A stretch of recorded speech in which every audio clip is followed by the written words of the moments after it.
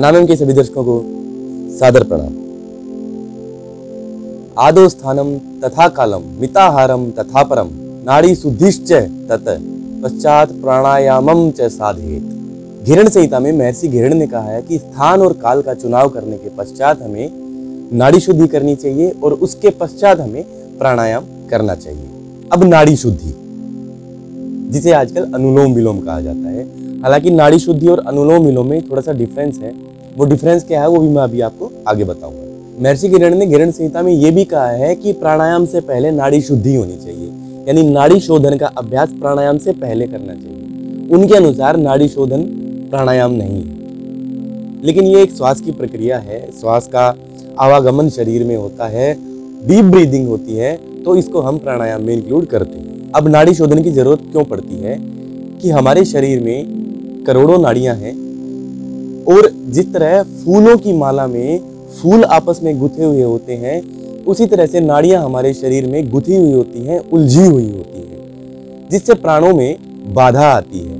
अब प्राणों की बाधा और उसको उलझन को सुलझाने के लिए हमें नाड़ी शोधन करना पड़ता है, जिससे हमारी सारी नाड़ियां स्वस्थ हो जाती हैं, शुद्ध हो जाती हैं। और इस शोधन के पश्चात हम प्राणायाम का अभ्यास कर सकते हैं और तत्व ज्ञान की प्राप्ति हम कर सकते हैं। नाड़ी शोधन थोड़ा सा टेक्निकल हो जाता है, लेकिन थोड़ा सा अभी चेंज करके उसको अनुलोम विलोम कर दिया गया है। तो अनुलोम विलोम किस तरह से होता है वो मैं आपको बताता हूँ। इससे पहले किसी सुखपूर्वक हम आसन में बैठ जाएंगे। पद्मासन, सिद्धासन, सुखासन। कमर हमारी सीधी होगी, गर्दन हमारी सीधी होगी, किसी तरह का तनाव बॉडी में नहीं हो। देखिए, अनुलोम विलोम में राइट हेड का ही उपयोग किया जाता है। अब यहाँ पर हम मुद्रा कोई लगा सकते हैं, हम विष्णु मुद्रा लगा सकते हैं, हम वायु मुद्रा लगा सकते हैं, हम ध्यान मुद्रा लगा सकते हैं। इस तरह से दाई नोस्ट्रिल बंद करने के बाद हम बाई नोस्ट्रिल से श्वास को भरेंगे। शुरुआत बाई नोस्ट्रिल से ही की जाती है और श्वास को भरने के पश्चात बाई नोस्ट्रिल को हम बंद कर देंगे और दाई से हम श्वास को छोड़ देंगे।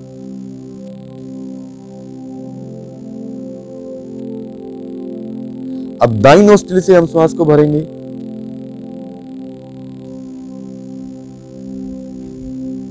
और बाई से छोड़ देंगे।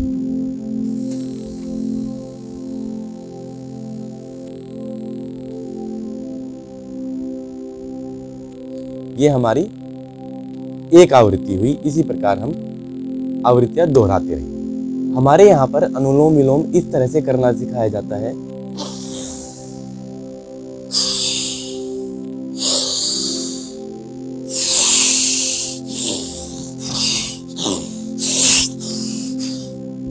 सरासर गलत है। ये अनुलोम विलोम का कोई तरीका नहीं है। महर्षि घिरण के अनुसार अनुलोम विलोम करने के लिए एक अनुपात है 1-4-2, यानी कि आपको सांस लेने में यदि 2 सेकंड लगते हैं तो आपको सांस को रोकना है, जिसमें आपको 4 गुना यानी कि 8 सेकंड लगेंगी, और उसके बाद सांस को छोड़ना है, यानी कि 2 गुना 4 सेकंड लगेंगे। एक्चुअली ये एक डीप ब्रीदिंग है और डीप ब्रीदिंग को आप इस तरह से करोगे जैसा कि सिखाया जा रहा है, वो बहुत ही गलत है। इससे शरीर में दुष्प्रभाव ही आएंगे, किसी तरह का बेनिफिट तो आप भूल ही जाइए। चले वाते चले चित्तम निश्चले निश्चलम भवेत, यानी आपके शरीर में प्राणादि वायु की चंचलता रहेगी तो आपका मन स्थिर रह ही नहीं सकता है। मन को स्थिर करने के लिए आपको डीप ब्रीदिंग करनी पड़ेगी, आपको स्लो ब्रीदिंग करनी पड़ेगी। जब तक मन चंचलता को नहीं छोड़ेगा आप प्राणायाम नहीं कर सकते। इसलिए डीपली और स्लोली हमें अनुलोम विलोम की प्रैक्टिस करनी चाहिए। यदि हो सके तो अनुपात जरूर बनाना चाहिए, कम से कम 1-1-1 का, यानी कि अगर 5 सेकंड लेने में, 5 सेकंड रोकने में और 5 सेकंड छोड़ने में। और जो सही विधि है 1-4-2 नाड़ी शोधन, 5 सेकंड लेने में, 20 सेकंड रोकने में और फिर 10 सेकंड छोड़ने। आप देखिए, किसी भी शास्त्र में, किसी भी किताब में ये नहीं लिखा है कि हमें बड़ी तेजी से ये सब प्राणायाम करने चाहिए। ये प्राणायाम बिल्कुल ही प्रेम पूर्वक करने चाहिए, इसलिए इनको आराम से किया जाना चाहिए। अब मैं एक बार फिर आपको बता देता हूँ कि अनुलोम विलोम या नाड़ी शोधन हमें किस तरह करना चाहिए। काउंटिंग के साथ आपको मन में काउंटिंग करनी है शुरुआत की तो आप 5 सेकंड से शुरू कीजिए कि 5 सेकंड हमें श्वास भरना है, 5 सेकंड हमें श्वास रोकना है और 5 सेकंड में ही हमें श्वास छोड़ना है। उसके बाद आप अनुपात में वृद्धि कर सकते हैं।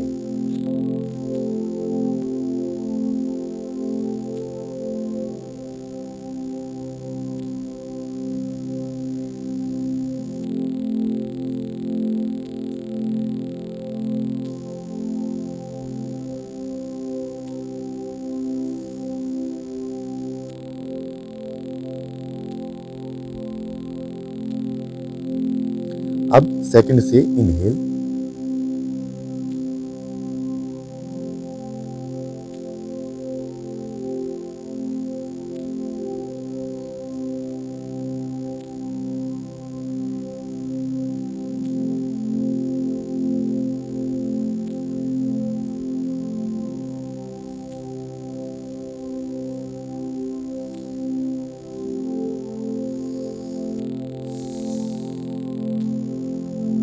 इस तरह से हम अनुलोम विलोम की प्रैक्टिस कर सकते हैं। मन में ही हम काउंटिंग करेंगे, श्वास के ऊपर ध्यान रखेंगे। हफ्ते 10 दिन के बाद हमें प्रैक्टिस हो जाएगी और फिर हमें काउंटिंग करने की जरूरत नहीं पड़ेगी। हम कुंभक को और रेचक को फिर धीरे धीरे बढ़ा सकते हैं। कई लोग और भी गलत करते हैं कि यहां से श्वास भरा, यहां से छोड़ दिया, यहां तक तो ठीक है, उसके बाद दोबारा से वहीं से श्वास लिया और फिर इसे छोड़ दिया। तो ये चक्र वो चलाते रहते हैं। इसको चंद्रभेदी प्राणायाम कहा जाता है। ये अनुलोम विलोम नहीं है। इससे आपकी बॉडी में शीतलता आएगी और आप जुकाम या ठंड के भी शिकार हो जाएंगे। दूसरी गलती क्या करते हैं,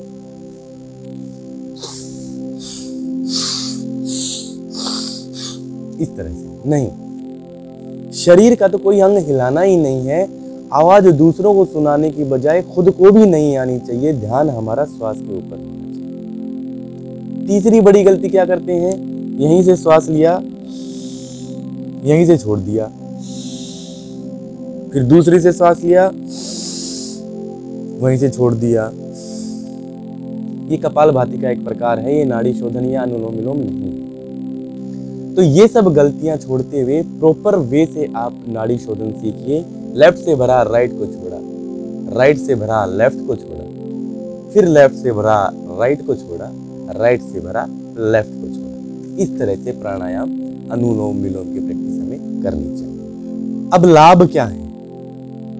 संसार में ऐसा कोई लाभ है नहीं जो नाड़ी शोधन या अनुलोम विलोम से ना मिल सके। यानी कि हर तरह का लाभ हमें अनुलोम विलोम से मिल सकता है। यदि आप पूछें कि क्या इससे हमारा कैंसर भी ठीक हो सकता है, क्या इससे हमारा हाथ टूटा है तो हाथ भी हमारा ठीक हो सकता है बिना प्लास्टर के, तो मैं कहूँगा कि यदि ठीक भी नहीं हो सकता हो, फिर भी अनुलोम विलोम या नाड़ी शोधन शरीर में इस तरह का सपोर्ट देता है कि आपकी हीलिंग पावर, आपकी इम्यूनिटी, आपकी रोगों से लड़ने की शक्ति बढ़ जाती है।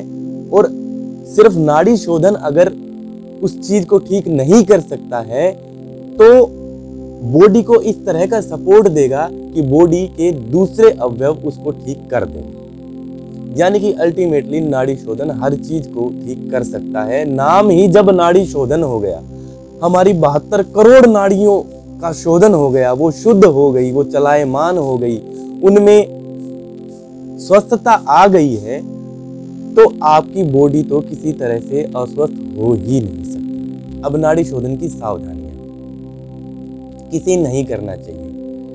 अनुलोम विलोम को कोई भी कर सकता है। अनुलोम विलोम यानी कि जिसमें हम कुंभक नहीं लगाते हैं। इस तरह धीरे धीरे श्वास लिया,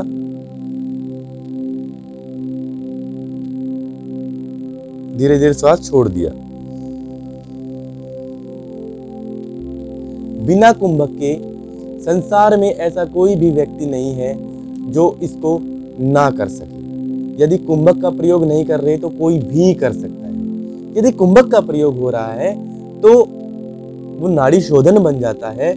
और फिर जो मनुष्य हाई ब्लड प्रेशर, हार्निया, जिसको सर्जरी हुई है हार्ट की प्रॉब्लम्स हैं, जिसको अस्थमा की प्रॉब्लम है, दमा की प्रॉब्लम है, माइग्रेन की प्रॉब्लम है, तो ऐसे लोग जो कुंभक लगाने में असमर्थ हैं, उन लोगों को नाड़ी शोधन छोड़कर अनुलोम विलोम की प्रैक्टिस करनी चाहिए, यानी कुंभक नहीं लगाना चाहिए। बाकी आप सिंपल उसको कर सकते हैं। बस ध्यान रखने वाली बात यह है कि लेफ्ट से हम सांस शुरू करेंगे और लेफ्ट पे ही हम सांस खत्म करें। कितनी देर के लिए करें? आप कितनी भी देर कर सकते हैं, लेकिन कोशिश कीजिए 10-15 मिनट डेली इसका अभ्यास करने की। शुरू में 2 मिनट से शुरू कीजिए और फिर 15 मिनट 20 मिनट तक आप इसको बढ़ा सकते हैं। सबसे इम्पोर्टेंट बात, समय।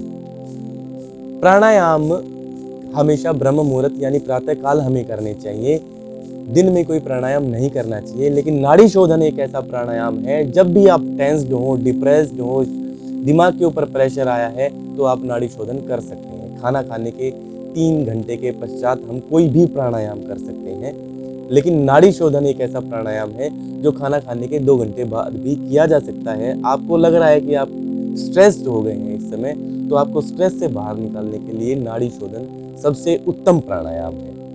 रात को सोने से पहले, सोने से आधा घंटा पहले यदि अनुलोम विलोम नाड़ी शोधन की प्रैक्टिस की जाए तो नींद बहुत अच्छे से आती है। जिनको इंसोम्निया की प्रॉब्लम है, उनकी बीमारी भी दूर हो जाती है और अच्छे से वो सो सकते हैं। ताकि सभी तरह की सावधानियाँ, फायदे और तरीके मैंने डिस्क्रिप्शन में लिख दिए हैं, आप डिस्क्रिप्शन को देख सकते हैं। देखिए, एक बड़ा ही पॉपुलर गेम है भारत में जिसको क्रिकेट कहा जाता है। क्रिकेट का असली प्रारूप होता था टेस्ट मैच, लेकिन टेस्ट मैच को धीरे धीरे चेंज करते हुए और हम T20 T10 में लेके आ गए हैं, जो कि मोर एंटरटेनिंग है। अब लोग एंटरटेनमेंट की तरफ भागते हैं, अब लोग जल्दबाजी की तरफ भागते हैं। ये एंटरटेनिंग लगता है कि देखिए मेरे में कितनी ताकत है। नहीं, असली प्रारूप क्रिकेट का टेस्ट मैच है। क्रिकेट का टेस्ट मैच से ही होता है। तो यहाँ पर जो प्राणायाम है, प्राणायाम का जो असली प्रारूप है, आप उस प्रारूप को कीजिए, न कि एंटरटेनिंग प्रारूप की तरफ जाइए। ये आपको नुकसान ही देगा, आपको किसी तरह का फायदा तो भूल जाए। तो ये था आज अनुलोम विलोम नाड़ी शोधन। आने वाली वीडियोज में आपसे फिर मुलाकात होगी। तब तक के लिए सादर प्रणाम, आरोग्यवान।